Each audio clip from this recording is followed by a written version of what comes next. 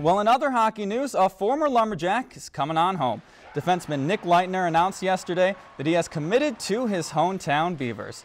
Leitner graduated from Bemidji in 2016, leading the Jacks to 2 state tournaments. He's been playing in the USHL for the past 3 years and has scored 12 points in just 18 games this year, earning 2 Defenseman of the Week honors.